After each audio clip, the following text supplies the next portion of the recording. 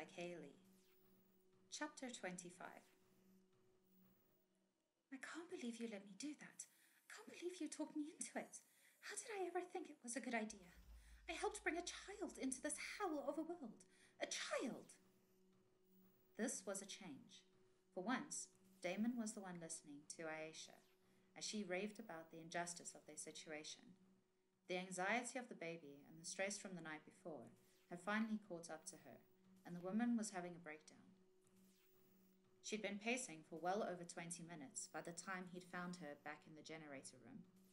She rarely went down there, but the soldier knew that it was the one place to find her if the clinic, med, and her tent were devoid of her presence.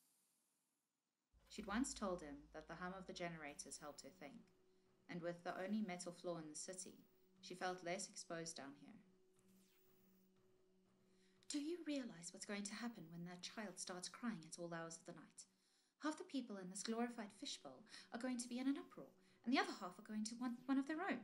And now with Max staying here, I know he could be the link to a cure and all, but are we really doing this? Letting a man live under our roof? I don't care what Nindy says, that's dangerous. What if he bites someone? What if he... Damien cut her short when he grabbed her as she passed by. He wrapped her in his arms and cooed gently. Breathe. He knew she wasn't really worried about any of these things. Well, he hoped she wasn't as upset as she seemed. She'd always trusted his decisions before. It's going to be all right, he said, trying for reassuring, but the sight of the usually immovable woman in such distress was affecting him. If the baby gets too loud, we'll move Amara to the clinic, where no one will hear her.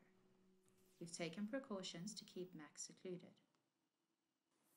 The woman began shaking in his arms, and the front of his shirt became damp. Worriedly, he pushed her to arm's length. The tracks streaming down her cheeks, highlighted amber red by the soft glow of the Cebus-celled generators that surrounded them. Please don't cry, he begged, entirely unsure of how to deal with this. He thumbed the weight away, only for it to be replaced.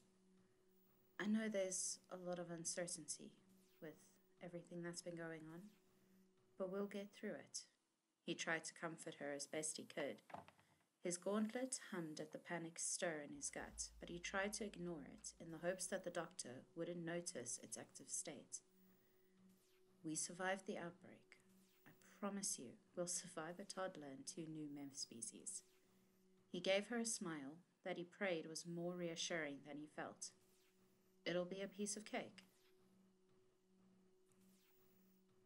It must have worked, because Aisha cracked a watery smile of her own, and the scout felt his heart clench in his chest. You're right, she hiccuped. You're totally right. She sniffed hard before she unclenched her hands from his shirt and rubbed her eyes.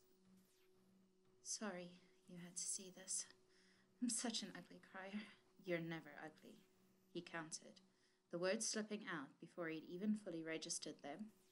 Her head tilted up to look at him curiously, but Damien had never been one to turn coward before. Now that he had said it, he may as well spill the rest.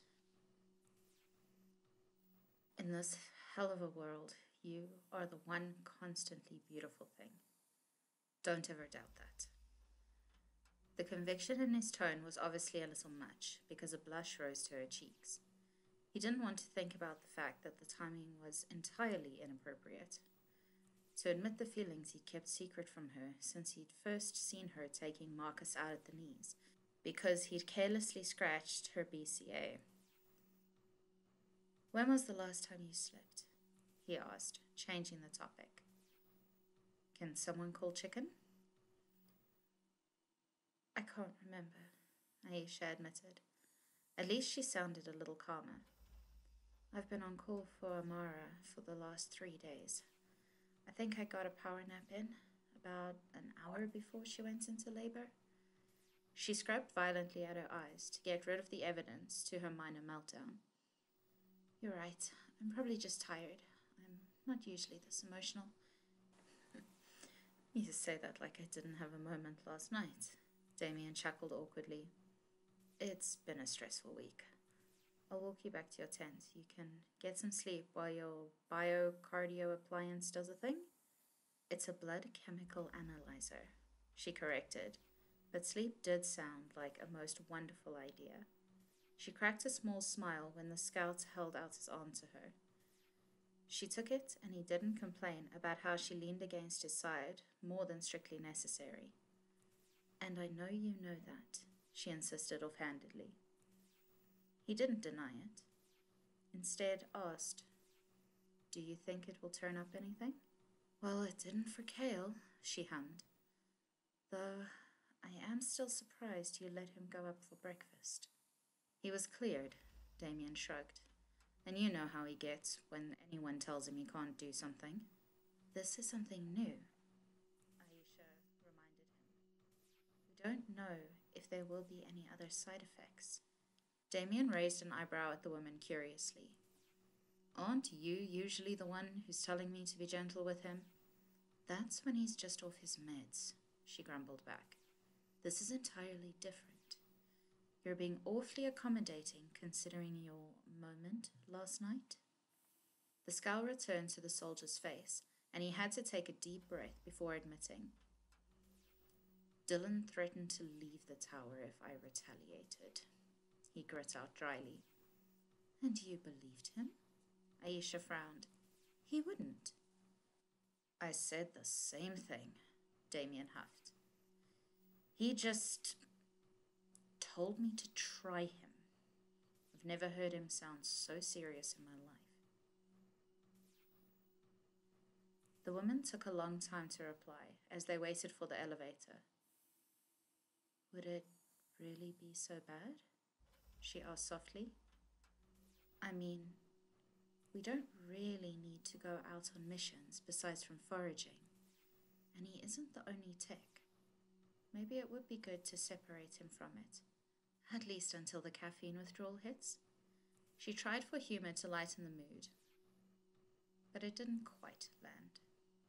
Damien shook his head, and Aisha could feel tension rise in the man beside her.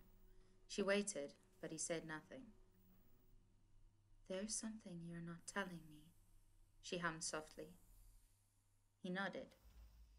Her mind whirled with possibilities, but she didn't have a chance to press him on it before the doors opened to reveal a very distressed Chi.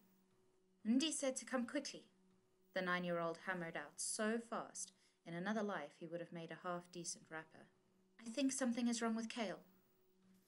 "What did he do now?" Damien sighed, more to himself than the kid. "I don't know," she answered anyway, "but Silas is holding him like a princess." He pointed up, and the two adults followed his finger. Above them, chaos was unfolding in the lab.